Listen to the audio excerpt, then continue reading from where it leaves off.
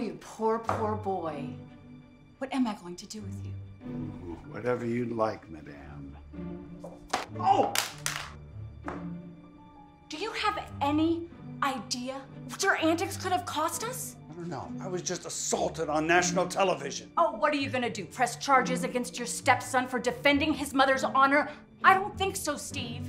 Sarah may be in jail, but she's not the villain of this city. You are. I'm no villain. I'm a victim. I was decked. The more you run around town like some fame-hungry clown, the less anyone will respect you or any of our business endeavors. Nobody has sympathy for you, Steve. There are people picketing outside trying to get Sarah out of jail, and you stand outside the attorney's office with your greasy smile and have the gall to not only spill sensitive information about her case, but to promote a brunch special? I answered a few questions and offered a public Shut up! You know the expression, guilty by association?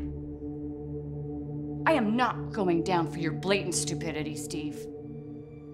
You stand up there and all Bay City watching is thinking, there's that rapist that blackmailed poor Sarah Garrett into marrying him. There's no proof that I raped Sarah. You don't understand. Sarah can do no wrong. Well, she's the one still in jail. And I'm out here trying to keep the Do family not give me together. a song and dance about the Honorable Steve Jensen because I'm not buying it. And more importantly, they aren't either. I did not go into business with you to fail. The only reason I even considered working with you was because of your association with the Garretts. If this town sees any division between you and that family, you're out on your ass.